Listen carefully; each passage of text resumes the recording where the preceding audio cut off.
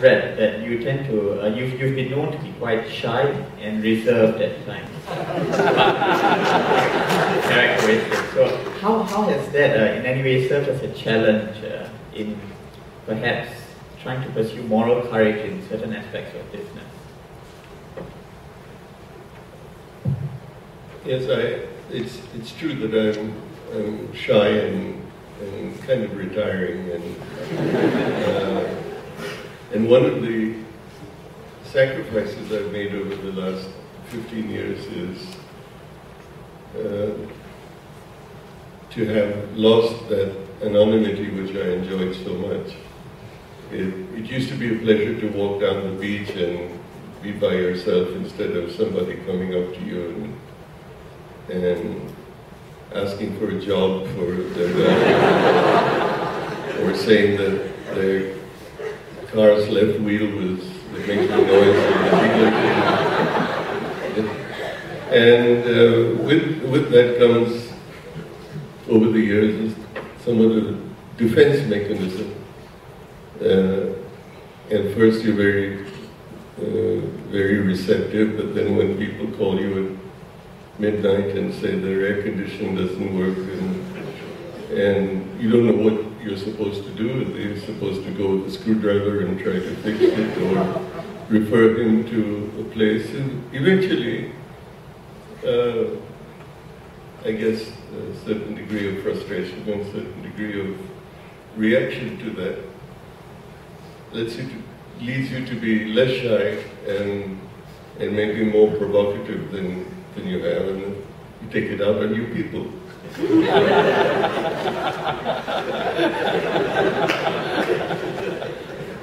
I think CHhoice, Provost, and I are a bit afraid now on the stage. If we are provoking you, please tell us. That said, my air conditioning at home is. But I will work on it. Just don't call me.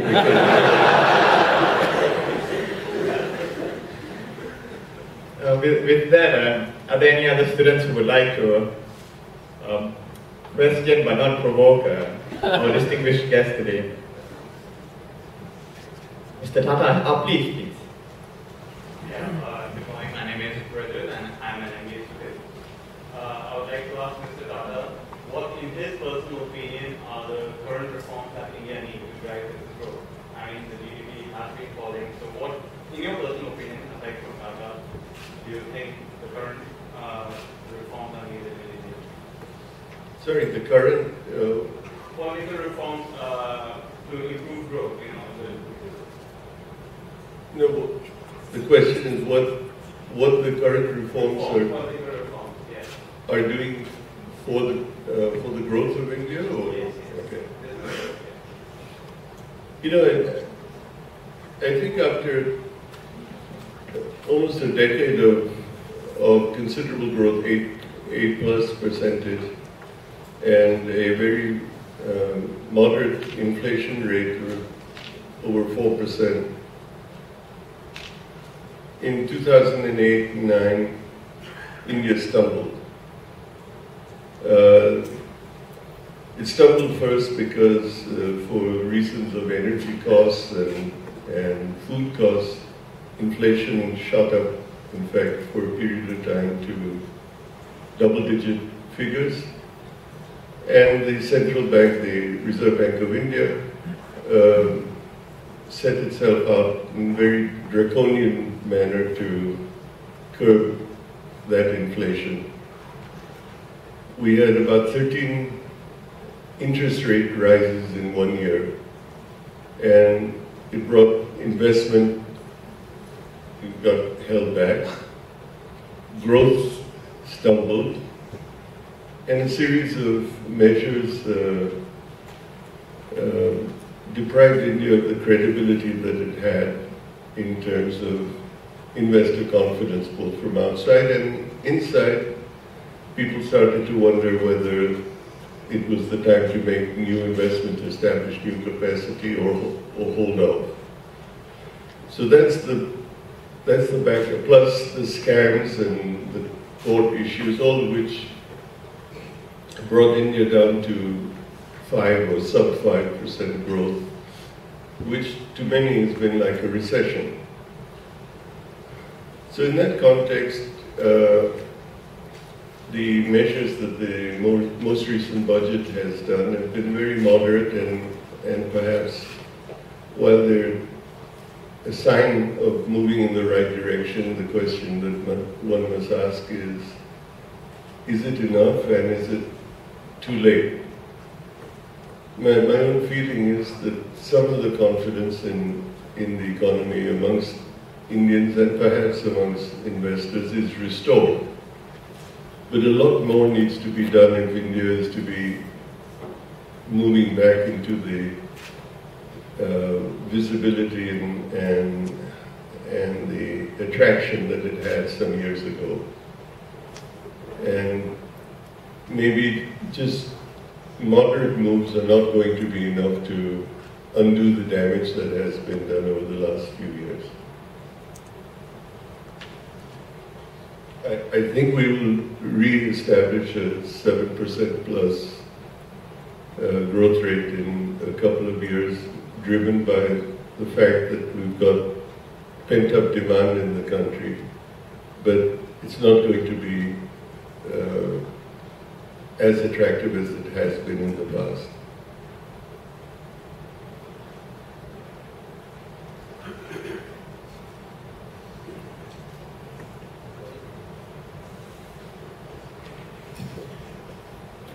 Good morning, sir. I'm Rohan from SMU. Under your leadership, the Tata Group acquired several companies overseas, Chorus, Jaguar, Land Rover. I was just curious if you noticed any distinct differences between the management style and work ethic at these companies versus the Indian Tata Group, the corresponding Tata Group companies in India. Oh yes, tremendous differences. Some of them had to be equalized, obviously, and some, I think, it was a learning exercise for us, and we gained something from that. I need to say a couple of things. Because in these acquisitions we are located 5,000 odd miles away from these companies, and because it has not been our style to send in a transition team the next day and change the management and replace them with Indian management. Whenever we've made an acquisition, one of the things we have done in a quiet way but quite extensively is satisfy ourselves that the DNA of the company and the human chemistry is something that's compatible to ours, both in terms of values, in terms of integrity, in terms of the manner in which the company is run. And if a company, for example, had an armament company as a subsidiary, I don't think we'd really be very keen to acquire that company. If a company was making landmines, I don't think somewhere in the periphery, we would not necessarily want to be associated with that. So I think we make these inquiries and tests and try to determine whether we can coexist. And then we make the acquisition. And then we are confined to a few people who feel differently, and we may need to make some changes, but they're then peripheral. And most of our acquisitions depend on the company, the acquired company itself, making their own destiny, and us supporting them or guiding them. All right. I think we'll have from you, sir, and then. Good morning, sir. My name is Nitin, and I'm a student at SMU. I was just wondering, you went to Cornell for an undergraduate degree in architecture and then moved on to Harvard for a degree in business management, right after which you took over the Tata Group. I was just wondering, if you were to list 3 lessons that you learned in through your college life, that you saw as a direct application later in life, be it academic or otherwise, what would they be? Mr. Tata, I think it's important to set the context. We are now going into our 11th week of the term. And exams are coming, so a lot of us are wondering, is this all worthwhile?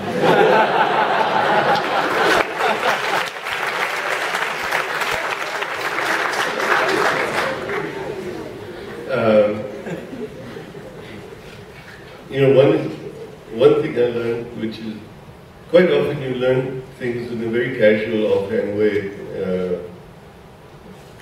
I don't mean that you learn something from what's written on a bathroom wall or something, but equally by accident. And so one of them was in my sophomore year in college. I'd always grown up, for some reason, with my father saying, if you do this, I'll do this. There was always a quid pro quo. So at some stage, one of my classmates said, why is it that everything you do has this quid pro quo? Why can't you just ask or do something without a quid pro quo? And that was a relatively unrelated issue for later in life, but it made a big difference on me because I had to go back and think that this was a very fundamental change in the way I did things. That's one. The other was at the Harvard Business School later, in that there was one course which left a very great mark on me and has helped me enormously in business. And that was a statement that put yourself on the other side, in the shoes of the person on the other side, and look at the problem from his standpoint. And I cannot say how much that has helped me from time to time in discussions, in negotiations, in relationship building.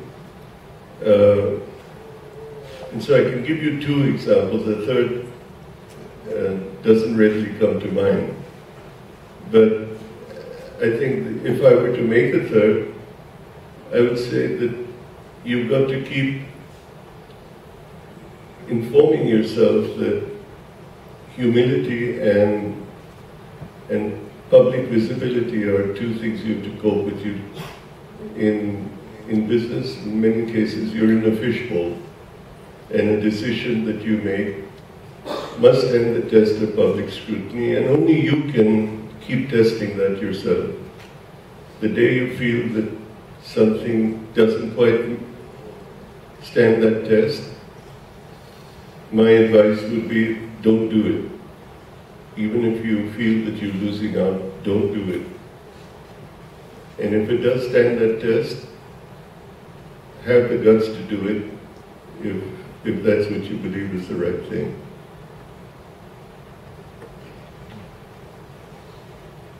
Question in the front?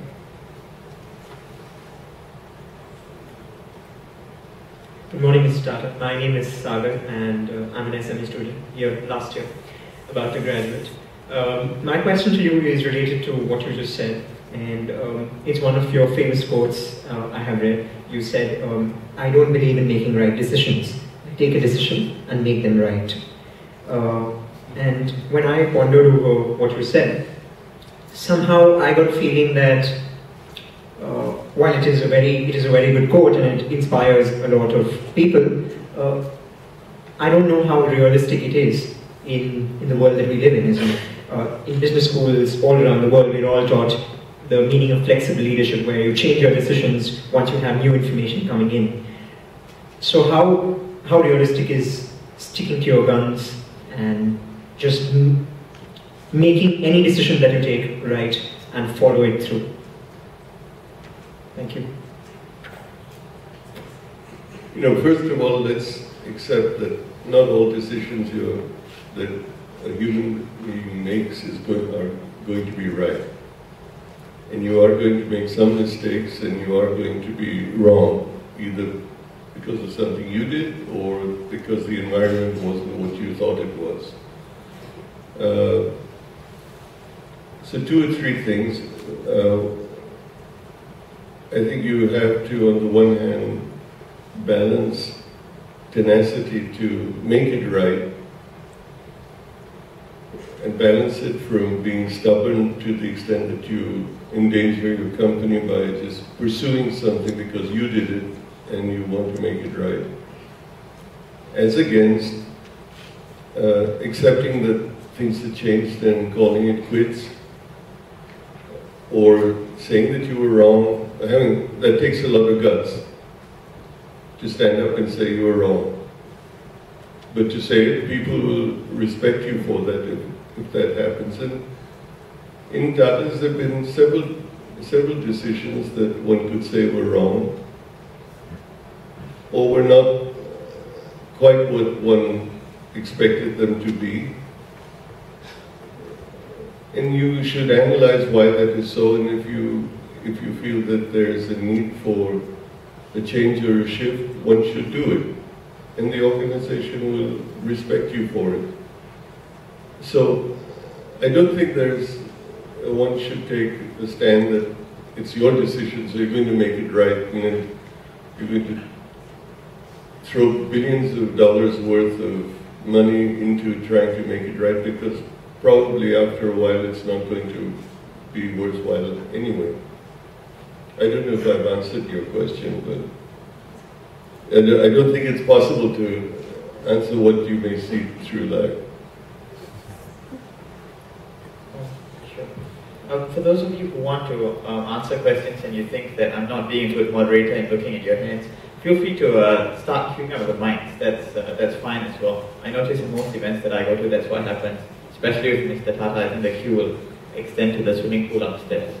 I'm letting you respond to the raised hands. Sure. I'm just here at your wish. Go ahead. Good morning, my name is Devika and I'm a final year student here at SMU. I want to know what makes you happy and what or where or whom do you draw your strength from? What makes you happy and what or where or whom do you draw your strength from? Wow, that's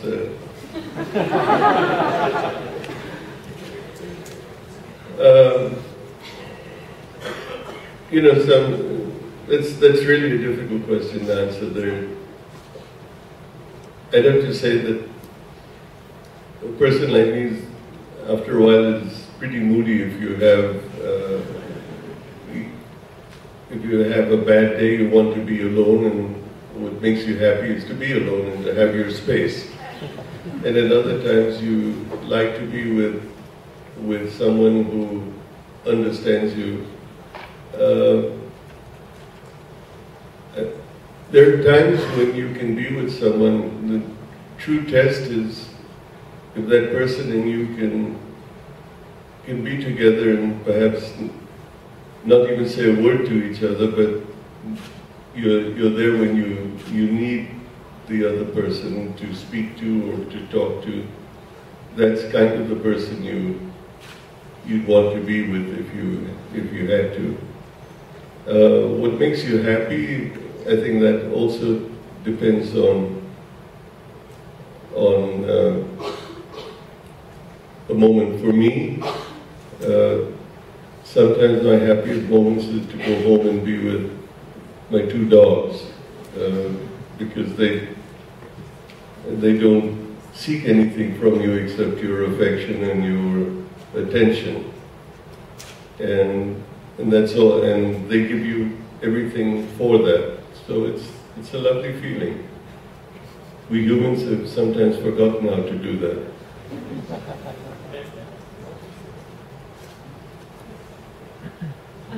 My name is Irina. I'm an MBA student here and I'm from Russia.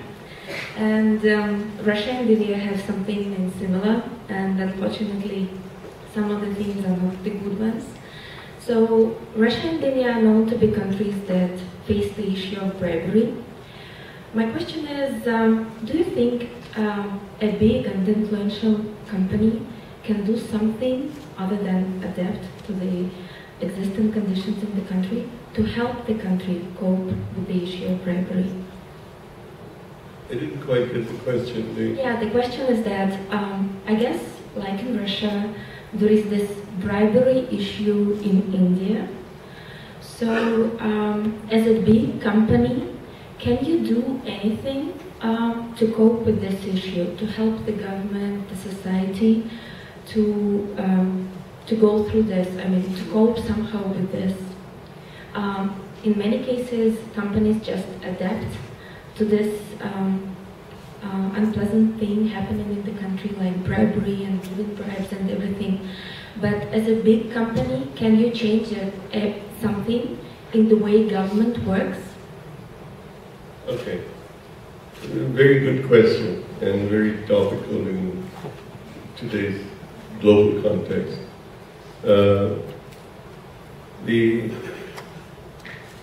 I think if I just talk from our own experience, you can stand up and work against corruption and just say that you will not do it, and that's what we endeavor to do. And I say endeavor to do because, as far as the company is concerned, we do not do it. But whether I can talk for every single person who at some low level has partaken in getting something done for a gratification, I can't vouch for that. But as a company and as a policy, we will not bribe or buy our way to a solution. Can we do anything to help the government? I think that's first question is, does the government want to be helped? Does it want to wipe out corruption? And that requires a resolve, in my view, at the top to make that happen.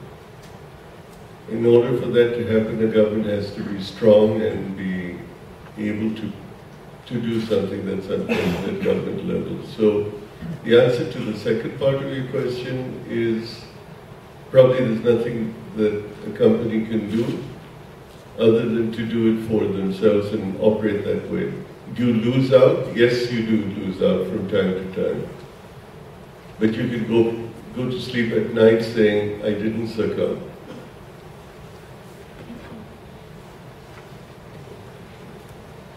Good morning, sir. My name is Nidhi and I'm a student in SMU. It's good to have you here.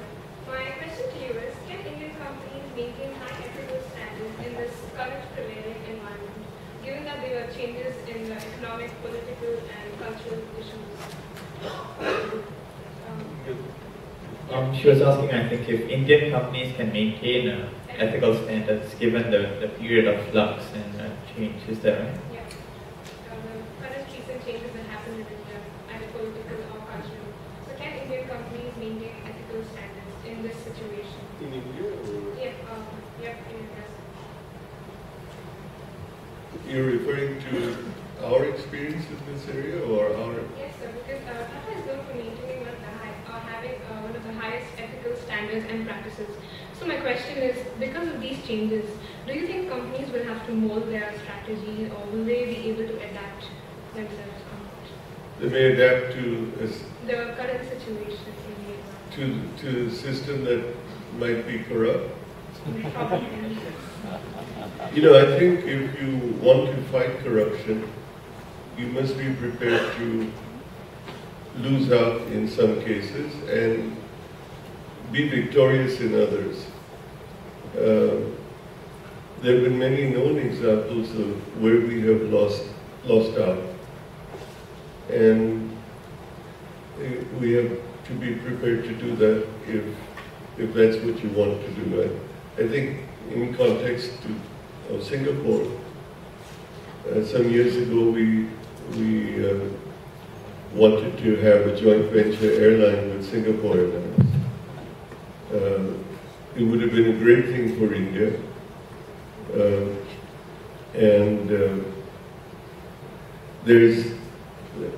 Let me stop a minute and say, you know, very often this so-called corruption that we talk about has its genesis not in the government, but in a vested interest group in the country, quite often in the private sector that wants to continue protection. Protection for themselves in their business. And it gets put into government policy because those people are influential sources of interaction with the government. So, at that time, another airline was very keen to make sure that competition did not come. And through 3 governments in India, just made it impossible for us to enter.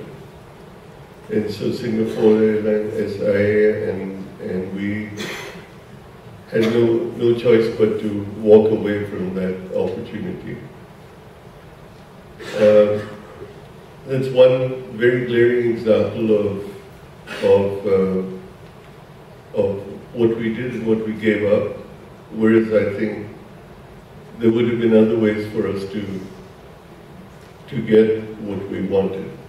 There have been other examples where we have stood by our guns and not succumbed to direct or indirect issues of this nature, and where people in the government have been upright and have cleared our projects or supported us because that would be the right thing. And so you end up being visibly victorious. You fought something, stood your ground, and you won. And both things have happened. And there have been other companies and other views that would say, why do you do this? Maybe the easier thing to do and the faster way to grow is to succumb. And that, I think, is leading to the rot that you see in the world around you more and more. And I think there's going to be a reaction to that at some point in time, where people at the rank and file feel that they've been disadvantaged. So,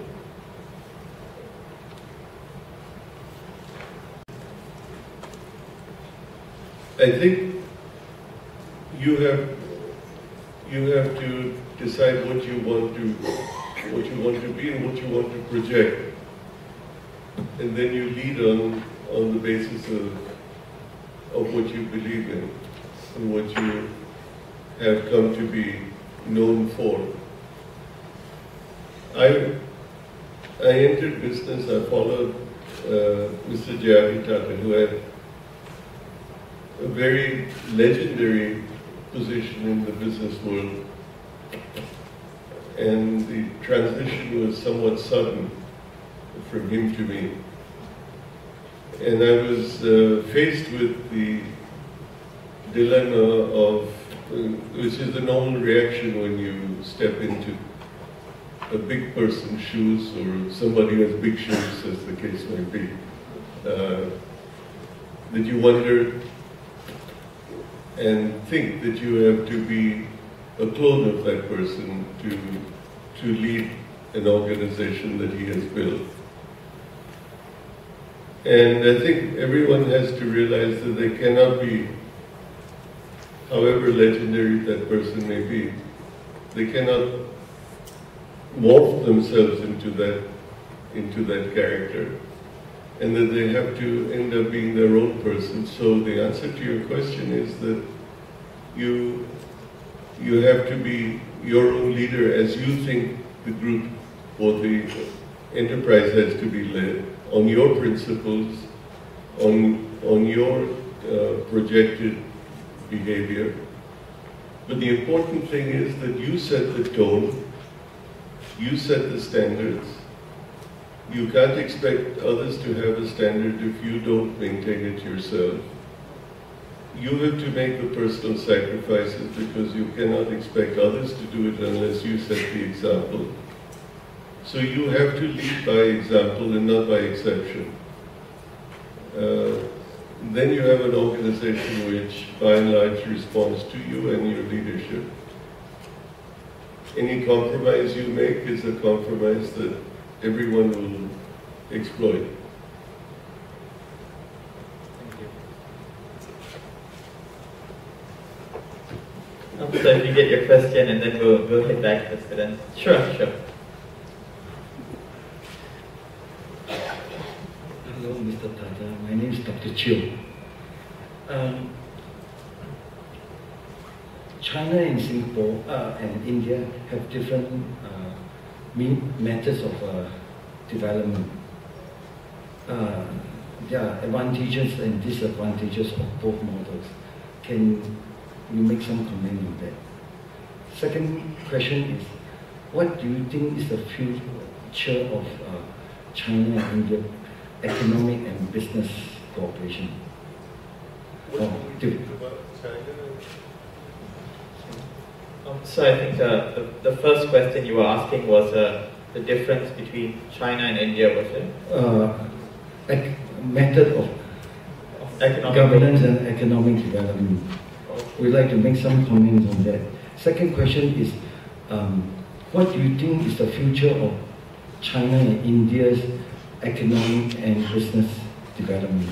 How will things pan out?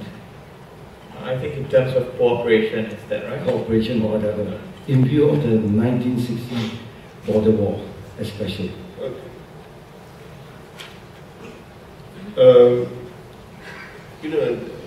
Unfortunately, and if one speaks honestly, our two countries are not as close as they should or could be. To a great extent, I think India has been in self-denial to what China has done or can be. For many years, when China had high growth, India sort of thought it was a bubble that would burst and was unrealistic. But China has done great things and has passed India by in many, many areas. And I really believe that India and China would forge a very powerful economic bloc if we were to find a way to work together and to cooperate. Much more than it hasn't been easy. I think India has a lot to gain from Chinese companies and the manner in which Chinese do business.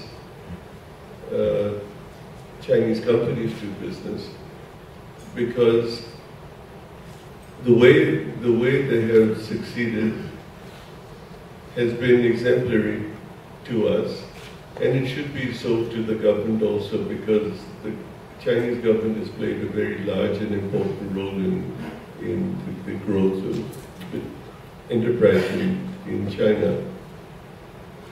There are many political issues that need to be resolved. There's the concern India has of a repeat of the 1962 problem that they had, territorial problem that existed.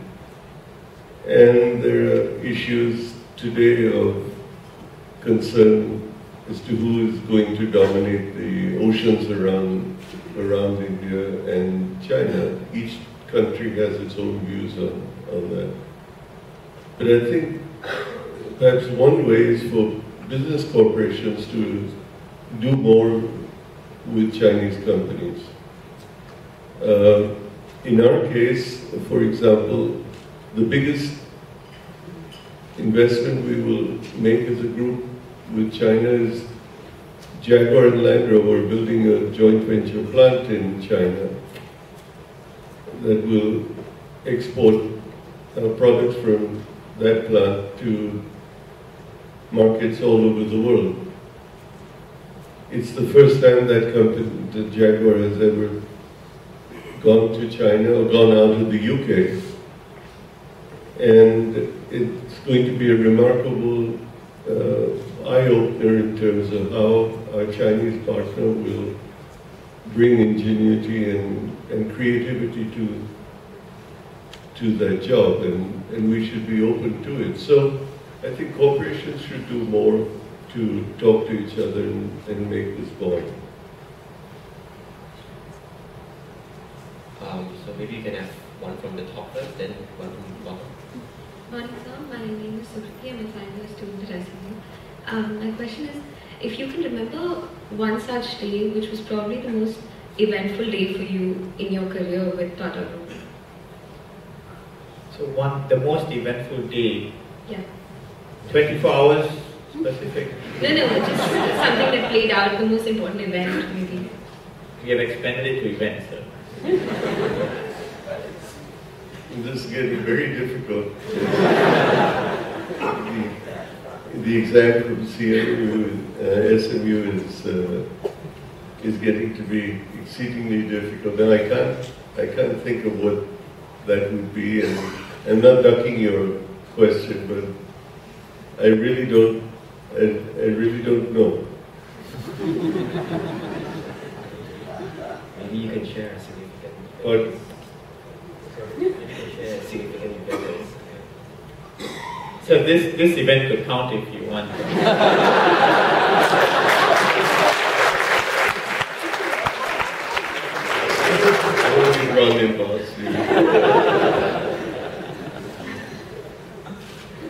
I think we'll give him some time to think about it. If it comes up, the most significant day or event, so that you can leave that to percolate.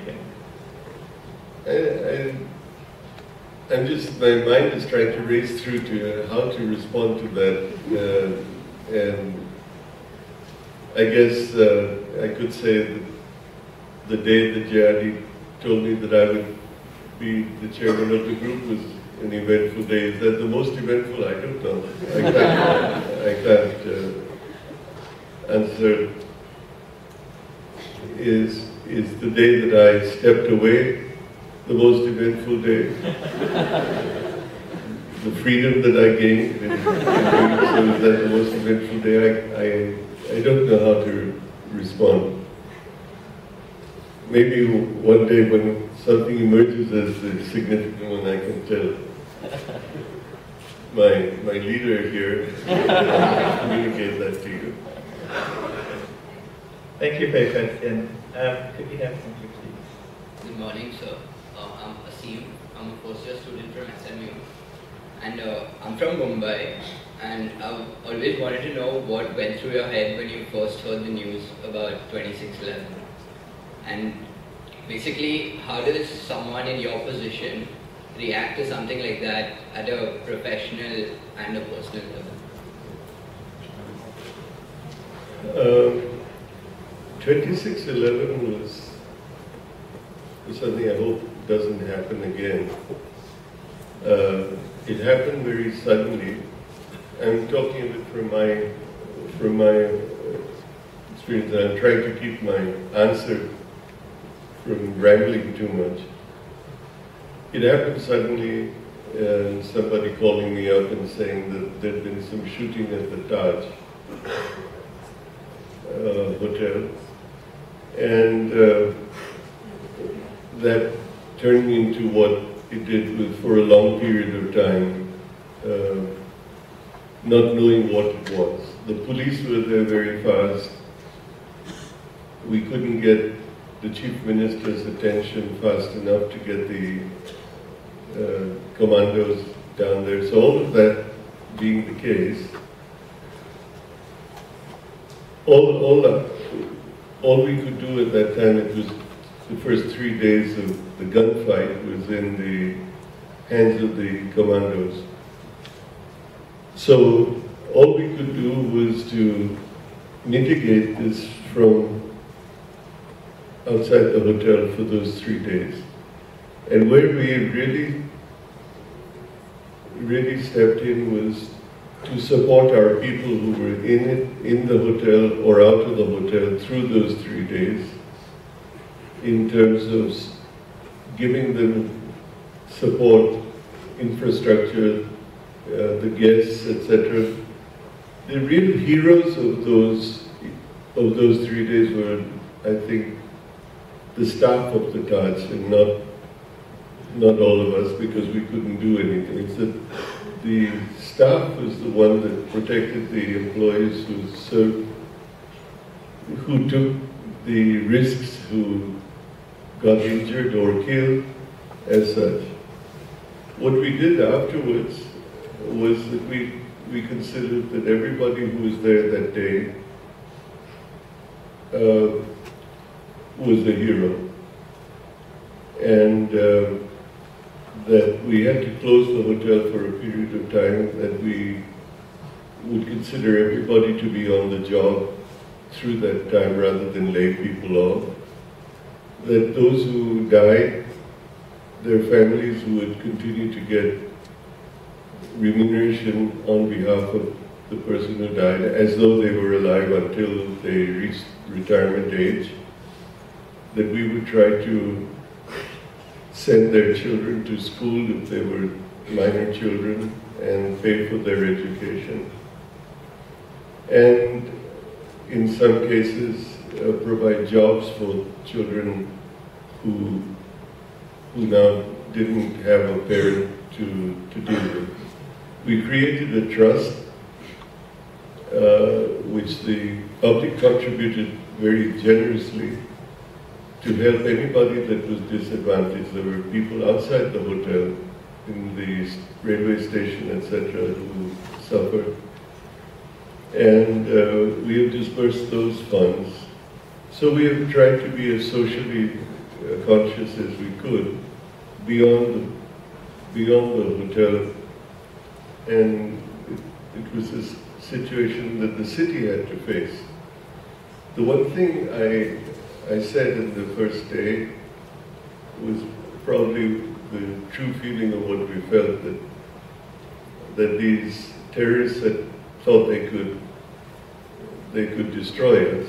They may have brought us to our knees, but they didn't destroy us, and we rebuilt they found out that Bombay wasn't a soft target, that it rose to the occasion, and it survived that. I hope it never happens again.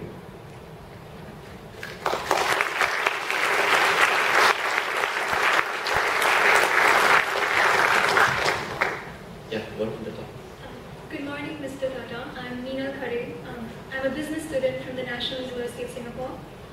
My question to you is that in your very long and successful tenure as the chairman of the Tata Group, what is the toughest decision that you had to make, or the biggest challenge that you faced, and how you overcame that particular challenge? In the meantime, sir, to buy some time for you, if there's anyone else who would like to add on to this question, this is if you have a related question or something you might want to add on, perhaps you could address that now so that you won't have to wait too long. Is there anyone else who would? Toughest challenge, the question is, yes ma'am.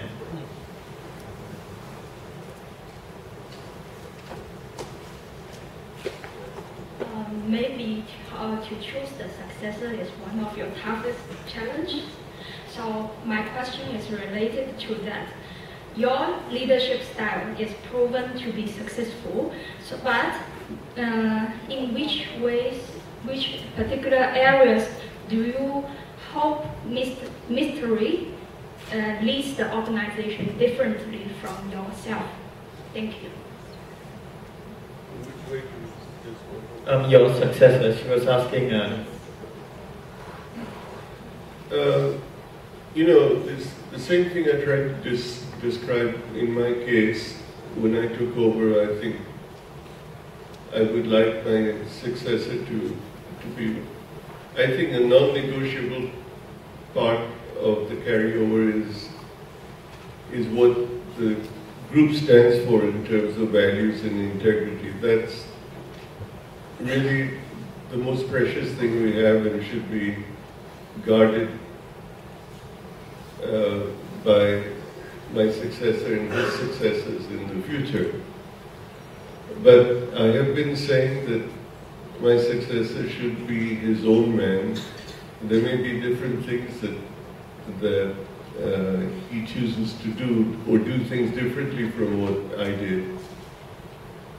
In particular, one or two areas you hope he does differently from yourself? I don't think I should dwell on that. But let me say that there have been things that perhaps he views differently from me. And you know, it's human nature that that you always think that what you did was the best thing for the organization. And we should be truthful enough to say that there could be another way that might be better. So, in answer to the greatest challenge, perhaps the greatest challenge at this time is not to feel sensitive about the fact that you did this and this person is doing that, but to when you say that he should be his own man and he should have his space, then give him that space and give him that time and let him learn or enjoy, learn from his mistakes or enjoy the benefits of what he's done right. Thank you. I believe Mr. Tata has answered your question. Or do you have any follow-up? No, not entirely. What about your time as the chairman of the Tata Group? What was the biggest challenge then? Sorry, which? What about your time as the chairman of the Tata Group? What was your biggest challenge then? What was the challenge then? Very quickly, the challenge was that I think anybody feels is how do you gain the respect and the support of an entire organization that for 50 years has been under another person. And the truth is that the challenge of that is that you don't again go from compromise to compromise and trying to please everybody, but you do whatever, you take a little time to do what you believe is right. Not kind, but right and fair to all. I think that's all I could say. Thank you so much. Dear Mr. Tata, my name is Lin Yiming. I'm a PhD student in SMU and I'm from China. So I have two questions. So one is about philanthropy and the other about auto industry. I'm sorry, I think in interest of time, because there are still a few other speakers, perhaps just one question. Okay, no problem. Thank you. I ask for the philanthropy question. So philanthropy is in everyday life in your, for you and in Tata Group. So what do you think about the biggest problem in modern philanthropy? I would like to modern philanthropy. So the way people do philanthropy, something like this. The biggest problem involved? Yeah, in modern philanthropy, the way people do philanthropy. Okay, our philanthropy in the group is grant giving. We don't undertake many projects ourselves. And our biggest problem in this, first of all, about 65% of all the dividends of Tata's flow back into our philanthropic trust. So they're the largest shareholders of the Tata Group and the largest beneficiaries of the dividend flow. Individual companies also spend money on improving the conditions of the people around the plants where we serve education, medical, etc. The largest problem that we find in the grant-giving area is finding NGOs or organizations that will serve those communities and operate themselves very professionally. So where to give the money and where to, and the complexities of monitoring how that money is being used is, in my view, the greatest problem that we have. Okay, thank you. Can we go back to this side, please? Good morning, sir. My name is Devashi. I'm an international exchange student from Canada. And my question to you is, given the current political, social, and economic structure of India, what potential do you think Indian companies have to take on corporate social responsibility initiatives and actually make an impact? For example, if they were compared to North American corporations.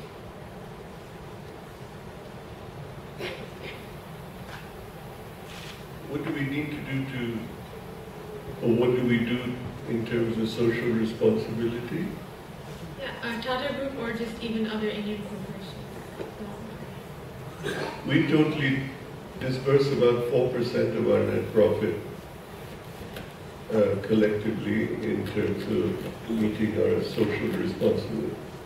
Meeting, but in fact, serving our social responsibility.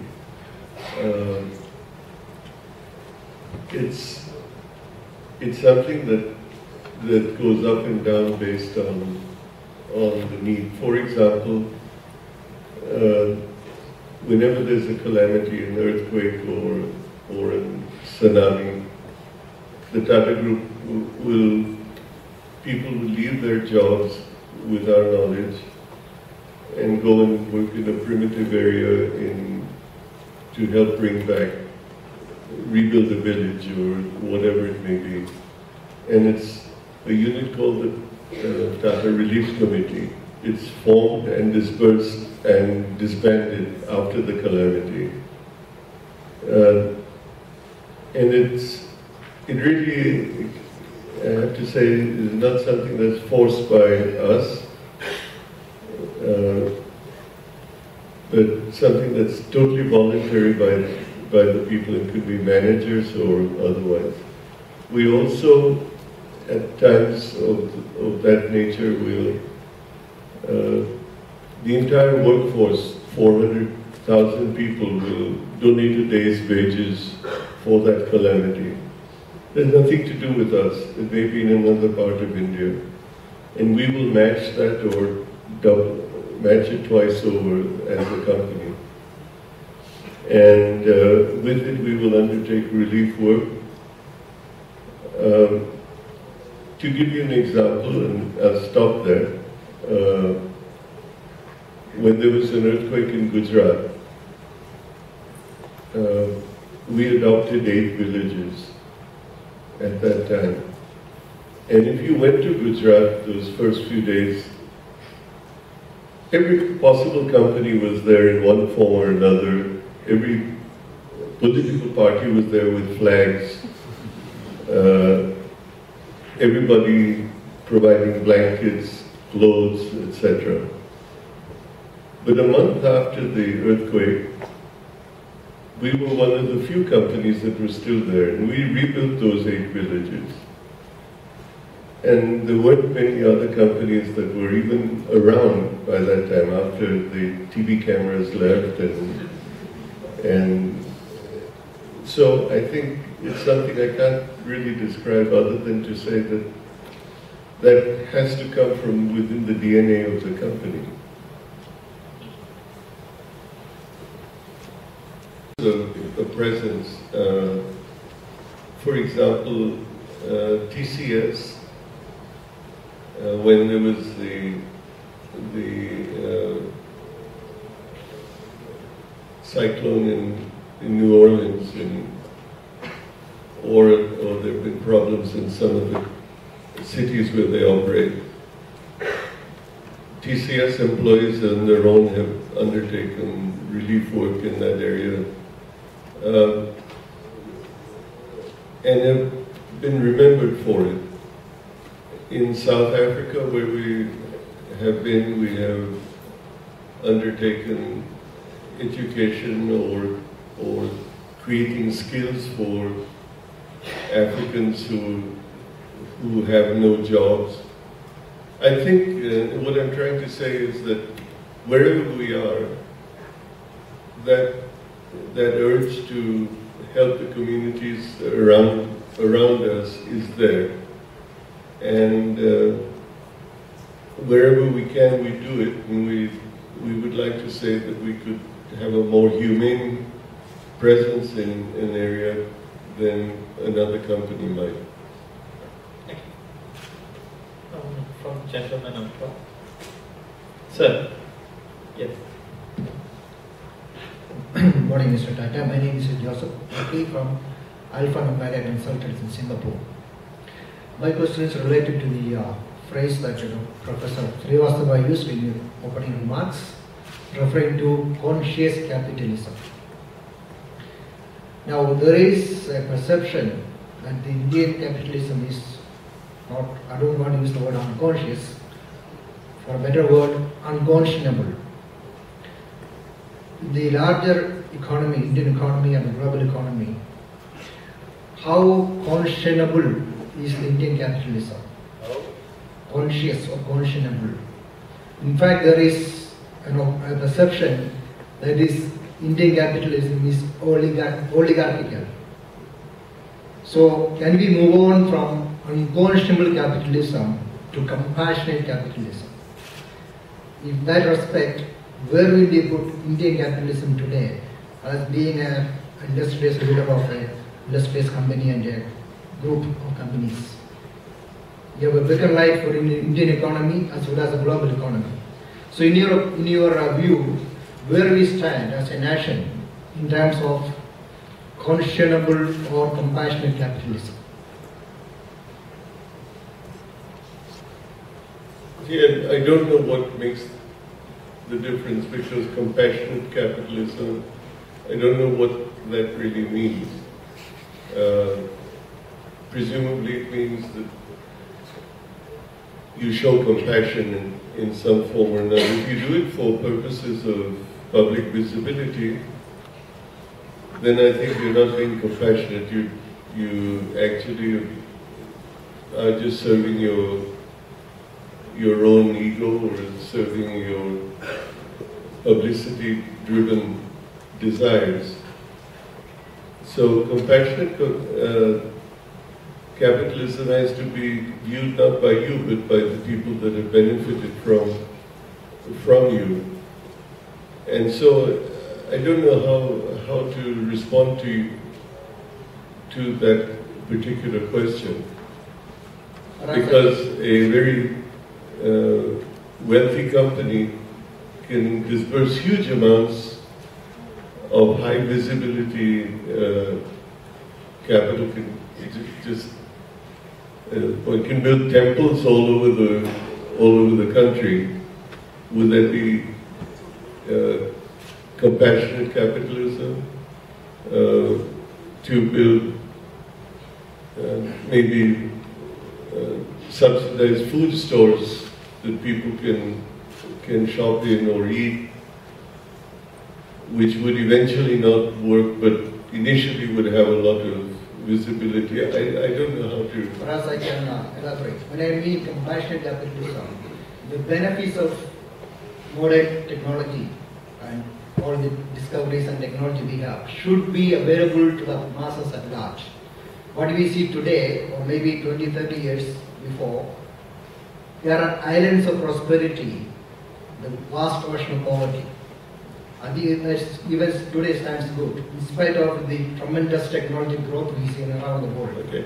I really believe that anything you want to do in India cannot be an all-India episode. It has to be showcased in small places. That's all I can say.